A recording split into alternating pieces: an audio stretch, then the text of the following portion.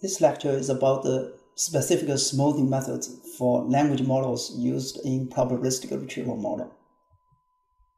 In this lecture, we will continue the discussion of language models for information retrieval, particularly the query likelihood retrieval method. And we're going to talk about the specific smoothing methods used for such a retrieval function. So this is a slide from a previous lecture where we show that with query likelihood ranking and smoothing with the collection language model, we end up having a retrieval function that looks like the following. So this is the retrieval function based on these assumptions that we have discussed. And you can see it's a sum of all the matched query terms here. And inside the sum, it's the count of the term in the query and some weight for the term in the document. And we have TF or IDF weight here, and then we have another constant here in the end.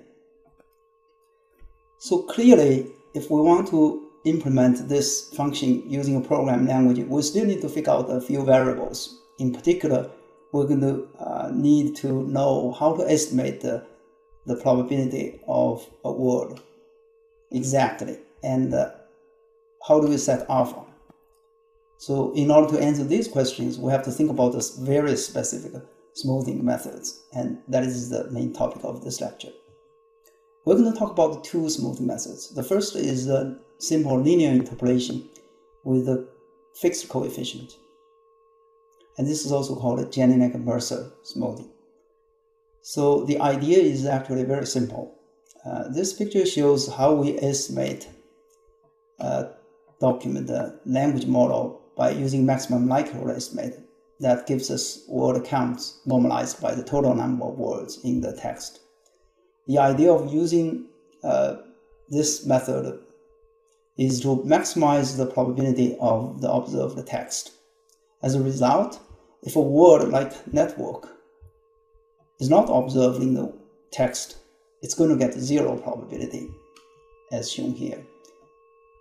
So the idea of smoothing then is to rely on collection language model, where this word is not going to have a 0 probability, to help us decide what non-zero probability should be assigned to such a word. So we can note that network has a non-zero probability here. So in this approach, what we do is we do a linear interpolation between the maximum likelihood estimate here and the collection language model. And this is controlled by the smoothing parameter lambda, which is between 0 and 1. So this is a smoothing parameter. The larger lambda is the more smoothing we will have. So by mixing them together, we achieve the goal of assigning non-zero probabilities to a word like network. So let's see how it works for some of the words here. For example, if we compute the smooth probability for text, now the maximum likelihood estimate gives us 10 over 100, and that's going to be here. But the collection probability is this. So we just combine them together with this simple formula. We can also see the word network, which used to have a 0 probability, now is getting a non-zero probability of this value. And that's because the count is going to be 0 for network here, but this part is non-zero. And that's basically how this method works. Now, if you think about this, and you can easily see now the alpha sub d in this smoothing method is basically lambda, because that's, remember, the coefficient in front of the probability of the word given by the collection language model here, right? Okay, so this is the first smoothing method. The second one is similar, but it has a dynamic coefficient for linear interpolation. It's often called Dirichlet apply or Bayesian smoothing. So again, here we face the problem of a 0 probability for an unseen word like a network. Right? Again, we will use the collection language model, but in this case, we're going to combine them in somewhat different ways.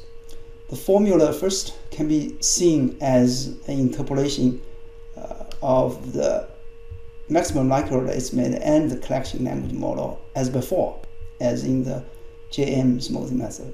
Only that the coefficient now is not a lambda, a fixed lambda, but a dynamic coefficient in this form, where mu is a parameter. It's a non-negative value.